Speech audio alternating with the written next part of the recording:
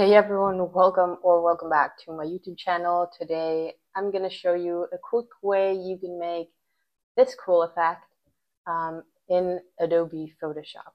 So let's jump right into it. First of all, just import your photo into Photoshop. I got this image from pexels.com. It's a website. They've got free images, copyright-free photos, and I use them quite a bit because I just find it to be super easy. And I just usually find whatever it is I'm looking for on there. So we'll first need to fix up this image. I'll just use generative fill, and I'll select the left side of the dock and just generative fill to fill that in. This looks pretty cool, so I'll just select both layers, right click and convert to smart object. Now we have our image. I would get my lasso tool, which is this tool right over here, and make a selection of whatever it is you want to smudge or move. I'll just select part of her face without getting too much of the hair, and I'll kind of be precise, but it's not that important. So make my selection, and then I'll right click and select layer via copy. This will make a new layer with the selection we have, and it indeed did.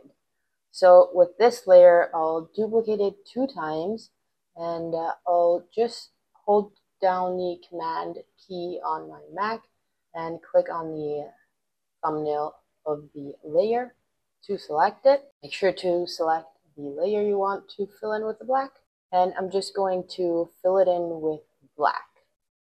There we go. We can now show up all our other layers, and we'll move the top layer away wherever we want it to be. You can also push it all the way over here. Now what we want to do is basically just duplicate this top layer 2 more times, and each one of these 3 layers is going to be a color, so we're going to RGB split them. Just double click on the layer and deselect the green and red channels to leave the blue one. You can see what it looks like with just that one selected. And we're going to double click on the second layer and only leave the green channel selected, and do the same with the top one, but leave the red.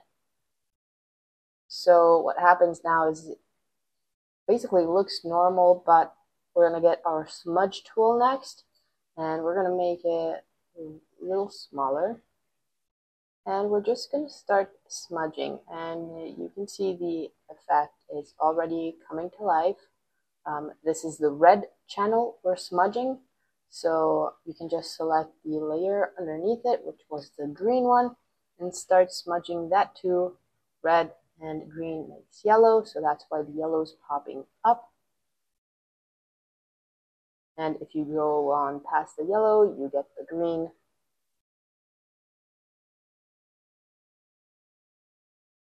Select the bottom one, which should be the blue, and it's just going to mix up. We basically want all these smudged colors to go inside of the black shape we made. I'm basically just going back and smudging more and more all the layers. You can then increase the brush size when you're past here and just blur more. I'll make the green one a little more wiggly, like that, and the blue one as well, so we get nice color separation. Now we're gonna fix these little bits and pieces that we didn't properly select earlier. You can just do that with the brush tool. Basically, the last thing I did was, on top of everything, just go to the adjustments tab, and I just added a hue and saturation adjustment and added more saturation.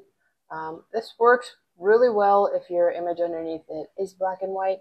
Otherwise, you can just add a layer mask to the effect to make it affect just the smudged part. Lastly, I just select all the layers, right click, convert to smart object, just add some noise in there. You can also add some textures and all that good stuff, but that's the basics of how I made this.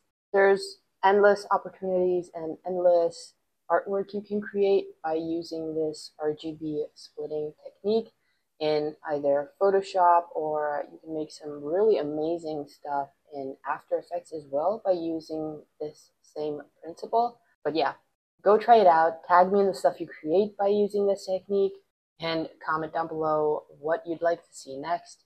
If you have tutorial requests or if you have questions, just type them down below and I'll be happy to answer them or make tutorials for those topics. Apart from that, thank you so much for watching. I hope you loved the video, and I'll see you guys soon. Bye.